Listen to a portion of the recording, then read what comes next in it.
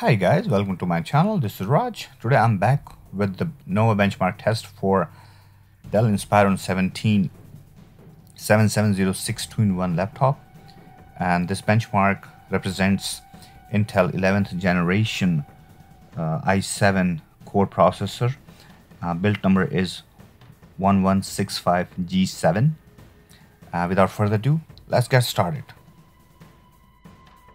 So this is the 11th generation processor. Now you can see I have done few tests already from past 6 days. The highest I received is 2150.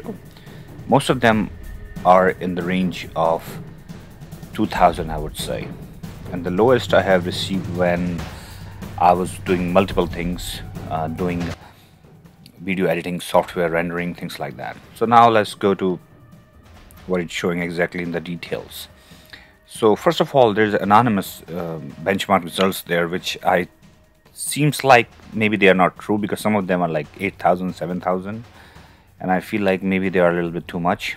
But for this particular processor, this benchmark score is pretty good actually.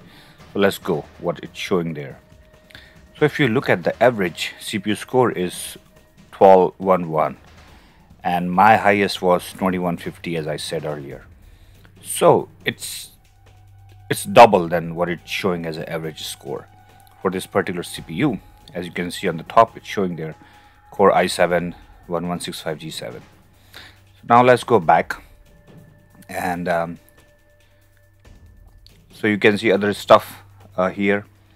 It's showing your overall score is 4% lower than what? I don't know. The overall, maybe just all the scores are submitted to the software, Nova benchmark score software, I would say, because if it was talking about only this particular processor, then my overall score would be higher, because it's showing the average score is 1211.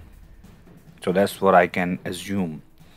Now go back to results, and I'll be showing you some heating tests also, what it shows right on this software. Of course, there is a thermocouples right built into the processor, which shows higher temperature than the surface temperature, but still I will take you guys. But yeah, overall score is pretty good, and it's in 2000 range, and I'm happy with that. And so let's go and check out the scores and then see. So let me open up Nova software and see what kind of a score it's gonna show, and I'll be doing benchmark tests right here. So let's open this thing up. Here you go, start the test now.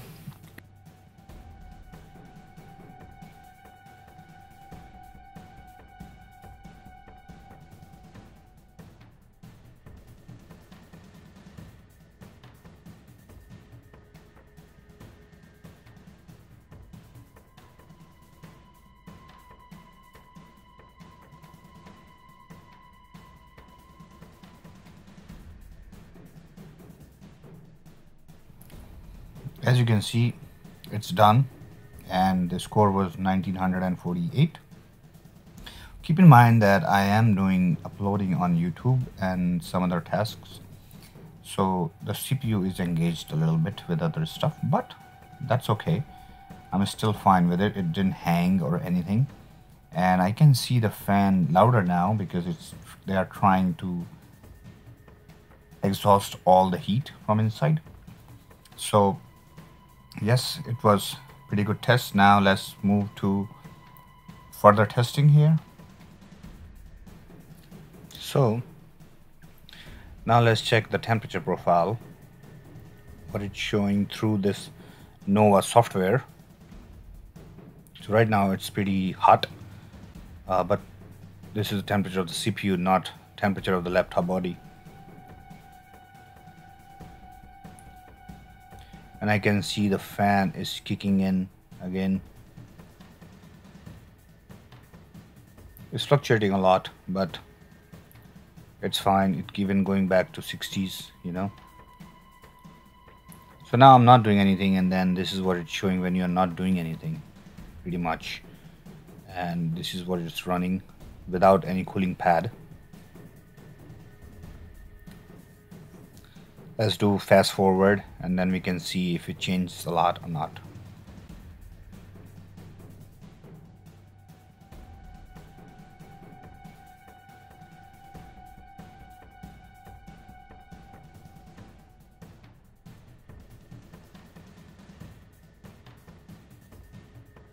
So after 3 minutes, still the temperature is same. It's going back to 60s and then coming back to 90s, sometime even touching 100, as you can see.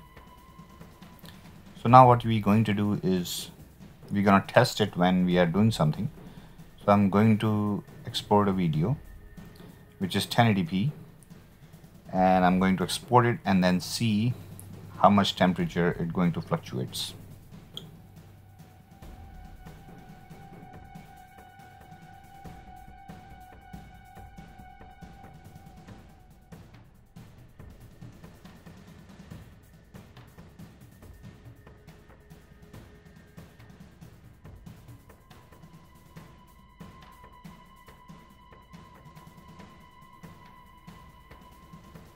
Now I can feel the fans are kicking in.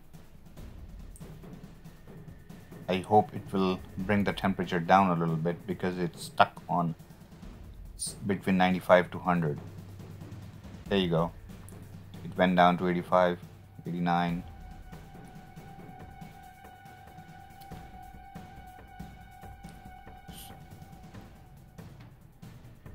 So yeah, it's even touching 80s, 81. So yeah, looks like thermal management works pretty good. It definitely exhausts a lot of heat. And let's see how it shows when you touch it. Let's measure it externally and then see the difference.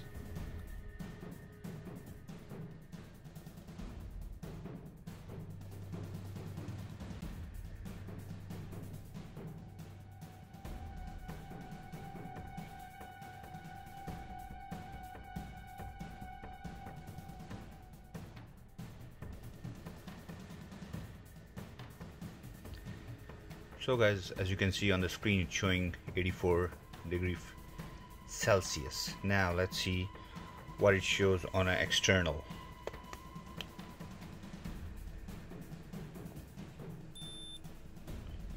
(81 Fahrenheit). So maybe this temperature it's showing right here is the internal temperature, but when it comes to the body, I cannot really feel it's warm at all. It's just, if you see what is showing on the body is 103.8, which is fine. It's not really warm. 104. So yeah, it's not really showing that high temperature on the body. Then it's showing on a screen. I think the thermocouples are deep inside near the processor, so whenever temperature does go to high degrees like 95 or something, then the fan kicks on. The fan speed, I would say, kicks on higher to release that extra heat. But when it comes to body, it's not really that high, you know. So I'm okay with it because I am using this fan, so it's really taking out all the air, and on the surface what you get is a little bit over than room temperature. It's not really that warm. I'm okay with it.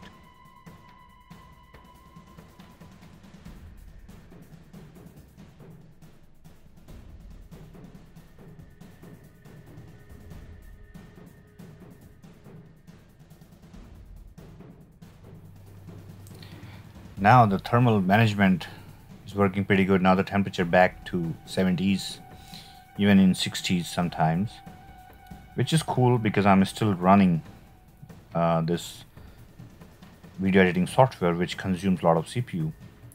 So that's what the test, guys, and if you have any question, please let me know, but I don't think so. This laptop does get really hot where it's not useful at all.